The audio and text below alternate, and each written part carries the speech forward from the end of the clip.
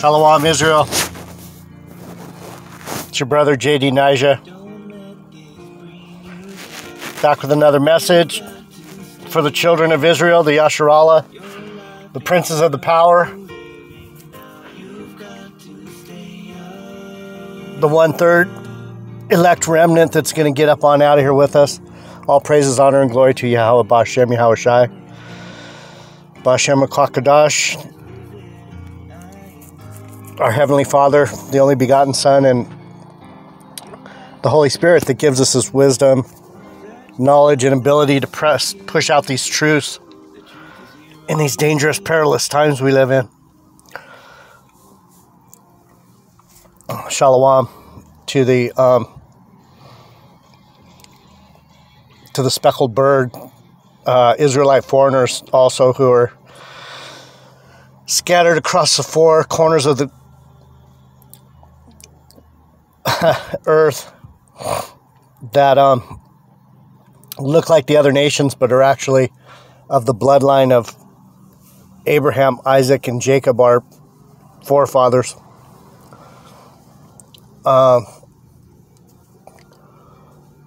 So I was going to go into why it is that in Revelation it says if your name's not written in the book,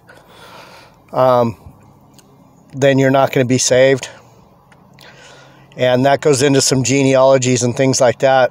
But as I was looking into it, I came across something that is probably at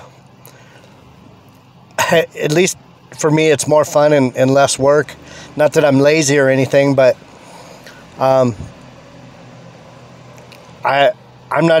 wasn't even sure what I was going to find when I was going to look into the names. I'm pretty sure that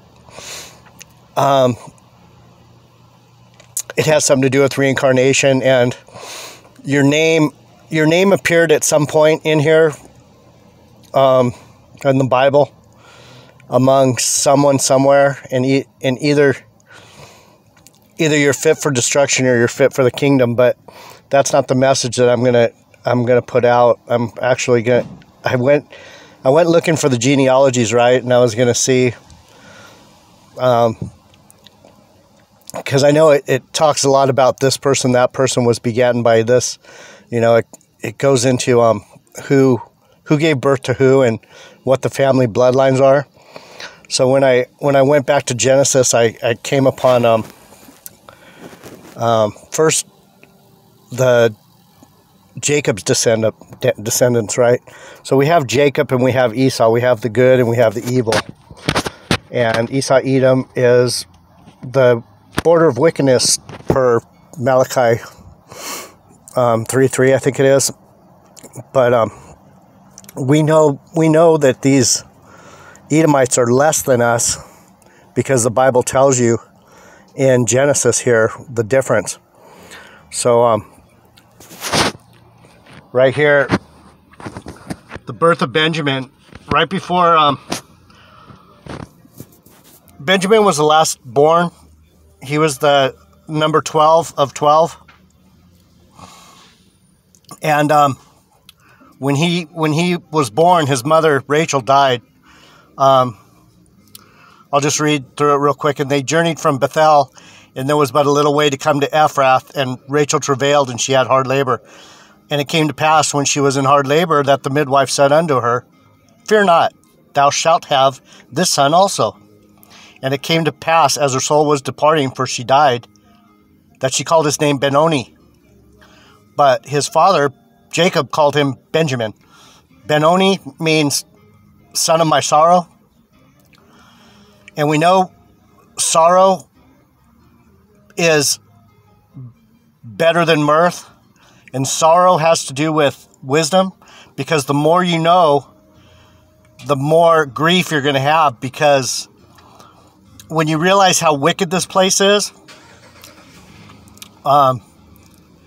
that's when you start getting understanding.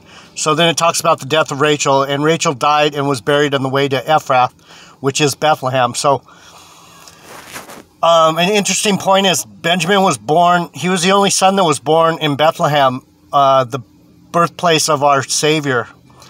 and Ephrath is that land right there of Bethlehem. And Jacob set up a pillar upon her grave, that is the pillar of Rachel's grave unto this day. So, the men of Benjamin are set before the kingdom as a pillar due to Jacob and Rachel's love for each other, and the fact that Rachel sacrificed. She wanted sons so bad, and Benjamin was the last of the progenitors of Jacob. So then it goes into Jacob's descendants. This is pretty interesting. This is all you hear. This is all you have right here. Jacob's descendants, right? It goes into Salakia, brother. We're gonna get more comfortable.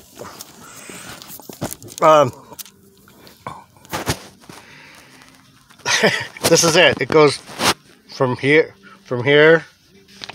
21 to 27, and then it comes over here, and that's it. That's it for Jacob's descendants. So, and then it says the death of Isaac. And this is an interesting scripture too. And the days of Isaac were 180 years, and Isaac gave up the ghost and died, and was gathered unto his people, being old and full of days. And his sons Esau and Jacob buried him. So then, oh man, this stuff cracks me up. So then, when you go over to Esau's descendants, now these are the generations of Esau, who is Edom. So when we say Esau Edom, we're talking about these people from Mount Seir and Basra and these things. This is where we get some of the verbiage about the Dukes of Edom. So it starts right there in 36. Look at how the descendants of Esau. It goes from 36. And then down here is where it says, thus dwelt Esau in Mount Seir. Esau is Edom. It can't say it much more plain. Esau is Edom. And Edom is the border of wickedness. So, if we can find out who these Edomites are, we can figure out who the evil people are. And that's not too hard to do, because in the Bible it says in the last days, the wicked per Job, the world was given into the hands of the wicked. I think don't quote me. I'm not good at addresses. It's in Job 9. Yeah, I'm not even going to try. I don't want to screw it up, but it's in Job. The world was given into the hands of the wicked. And these are the generations of Esau, the father of the Edomites, in Mount Seir. So whenever you hear us talking about Mount Seir, we're talking about the birthplace of these Dukes of Edom. So this is where it says it right here. The Dukes of Edom, right? So I looked into the word duke, and what a duke is, it's a lesser dignitary, it's a lesser nobility, it's underneath kings and princes. So I'm sorry, Salakia brothers, it just, when you've been studying this stuff long enough, and then you go back to the Bible and read some of the verbiages, and you realize it was written this way for a reason. So it got, look at how many kids and check this out. It went from 36, 1, and they're still going. These are the sons. I'll read some of the names, because some of the names give you an idea of when you see these other names later in the Bible, you know that these are the Edomites. The sons of Eliphaz. Eliphaz was one of the buddies that Job, that was fucking with Job when he was getting judgment. Eliphaz was trying to tell him, no, it's all your fault, dude. Eliphaz was giving him total negative regard, right? So I'll just read a few of these names. Eliphaz is one of them. Teman, the Temanites.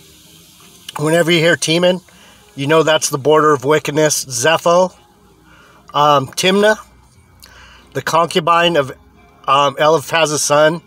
She bore Eliphaz Amalek. And we all know who Amalek is. Amalek is these 1948ers. They're the ones that are in our land right now that are pretending to be us. So when you see Timnah and Eliphaz, automatically you think of Amalek, because that's that's the parents of these fucking nasty, wicked Bozrans. I'll read some more. Zerah, Anna, right here, Anna, daughter of Zibeon, Jeush, Korah, you know Korah, what else we got? Zepho, Omar. So that's when they start talking about the dukes right here. These were the dukes of the sons of Esau. The sons of Eliphaz were born to Esau: Duke Teman, Duke Omar, Duke Zepho, and Duke Kenaz. Canaanites, Temanites, Omar, you know that just by the sound of it, you know that it came out of the it came out of those mixed people from Canaan. What else do we have? The dukes. They're all, the Lord doesn't mince words.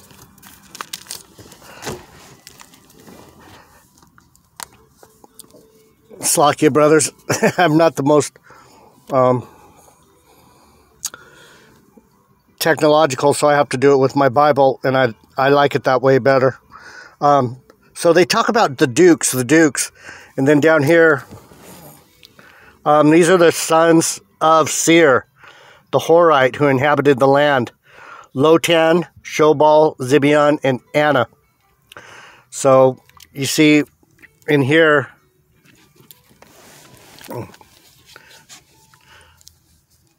dukes.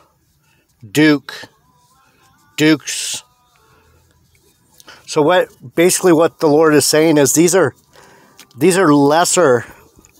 These are the lesser children of Jacob.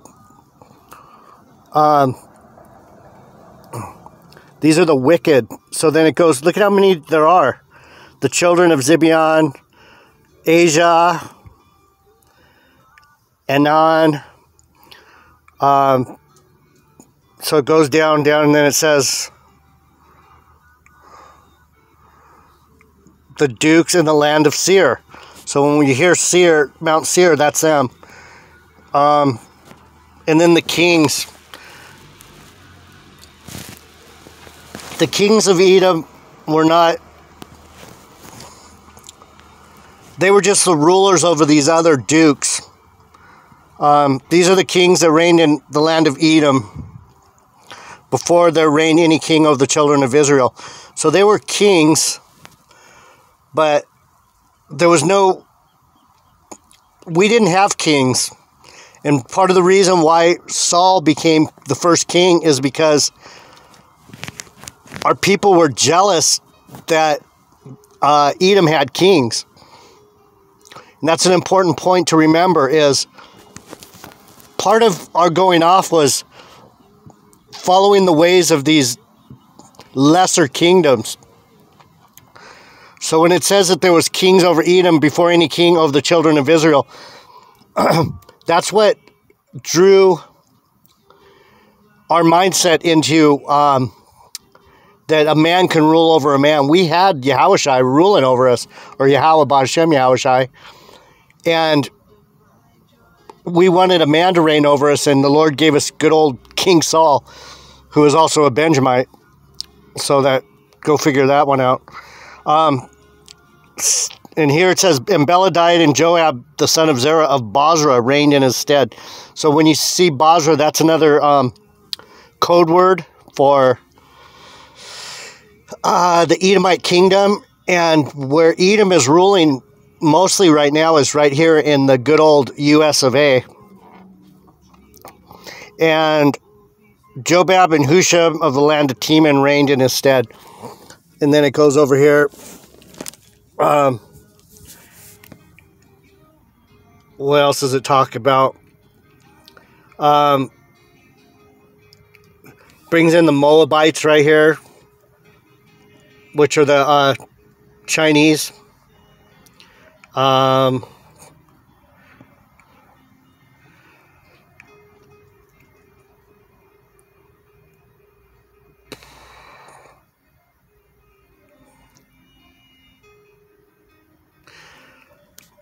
So I don't know who this Saul is, but then it talks some more about the dukes of Edom. These are the names of the dukes that came of Esau according to their families after their places: Timnah, Alva, and Jetheth. So we had Elah, Pinon, Kenaz, Teman, Mibzar. These be the dukes. These be the dukes of Edom according to their habitation in the land of their possession. He is Esau, the father of the Edomites.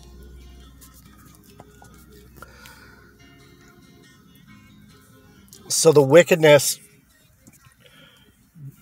that we're experiencing is from these dukes of Edom. They have this earth in their hands right now, and people are bugging out because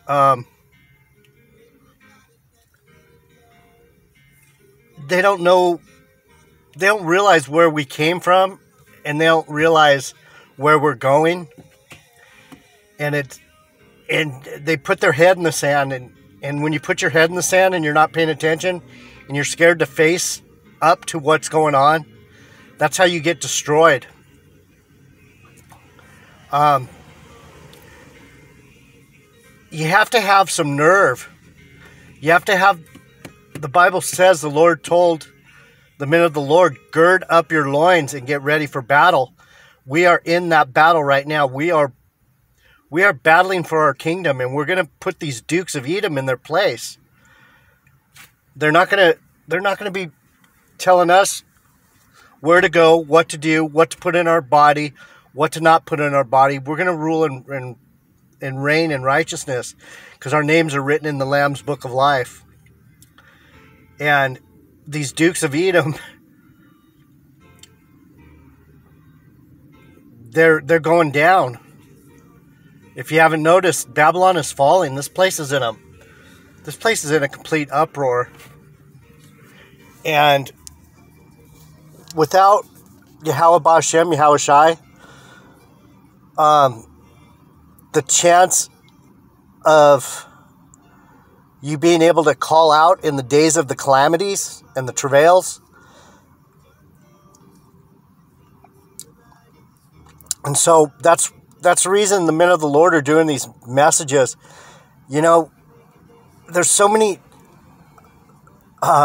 misinterpretations of this book, and that's these TD Snakes and Creepshow Dollar, and you know, the plantation Christianity was designed to throw you off track. And if you're still in those whorehouses, those churches of iniquity, you know, where the Lord turn those tables over in the temple, it's the same thing. We're turning the tables over on these people now. We're saying, no, you're not the ones. Get the hell out of the temple. Stop prophesying and stop preaching in the name of someone who's not the true God, and stop pretending you are. We're sick of it. We are downright ill from realizing the wickedness, lies, deceit, and just overall filthiness of what this man has done to this planet, to the animals. It's not really a planet, it's a plane.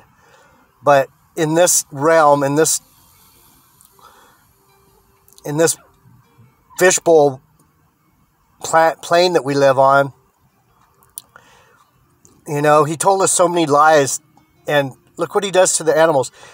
I just heard a message the brother was talking about. They're jabbing the animals in the zoos now.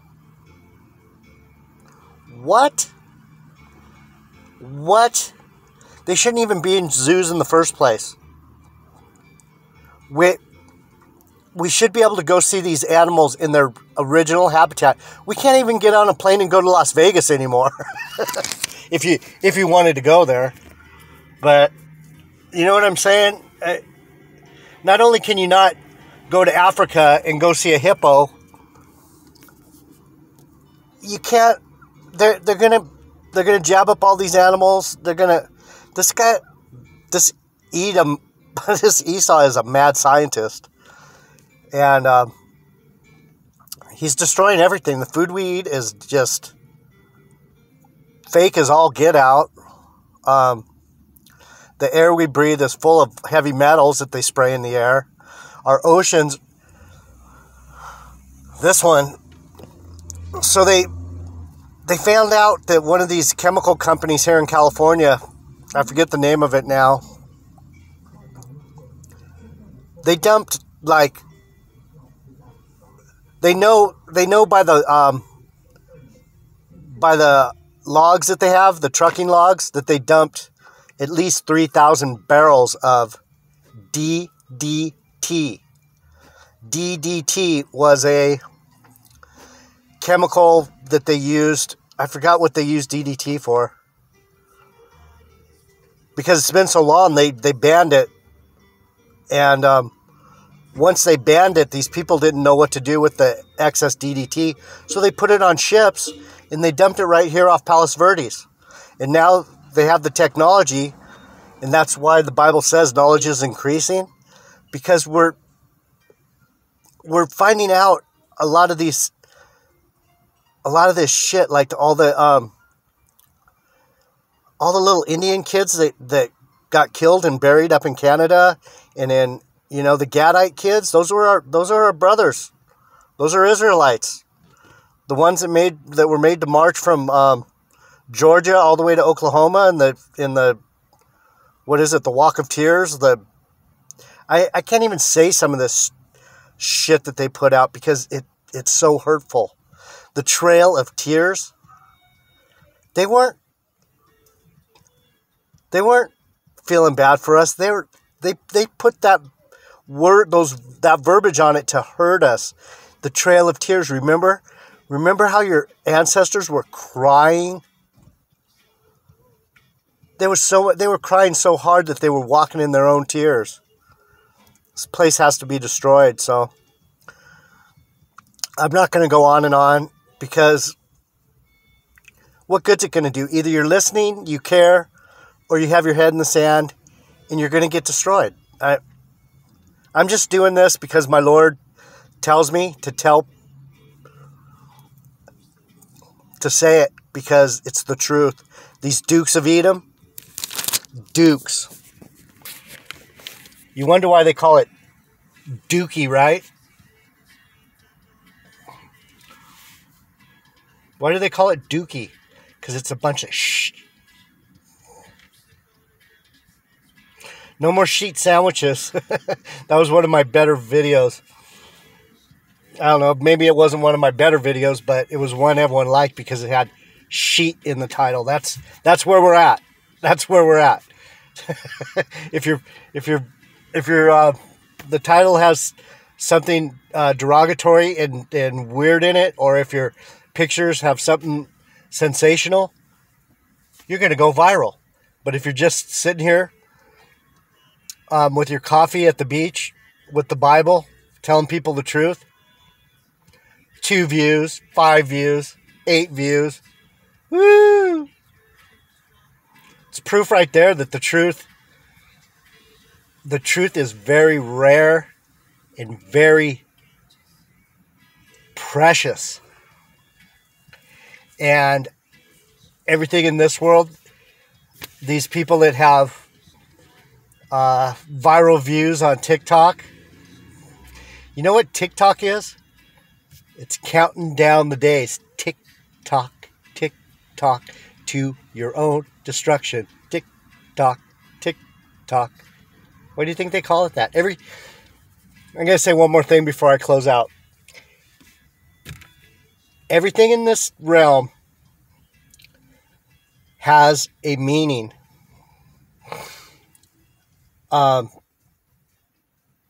YouTube, TikTok, Facebook, they're getting your facial recognition and you're putting it in a book for them. So all they have to do is pull up the right page and there you are. People just don't get it. And I would say one of the gifts that I have is the gift of words and symbols. And most people will laugh at when you say, I don't know, I could probably pick up something right here. 7-Eleven Select. Why is it Select? Who are they selecting it for? They're selecting it probably to kill you, or to damage you, or to make you sick. So I'm just saying, look at the words that people use and the symbols that they use. They have a lot deeper meaning. And if you have any background in symbology or etymology, you'll see truths that other people don't see. And that's what Edom's a master at. These dukes of Edom, these men of Mount Seir, these Bozrans. They're also called Idumeans, Amalekites, Teman, Eliphaz.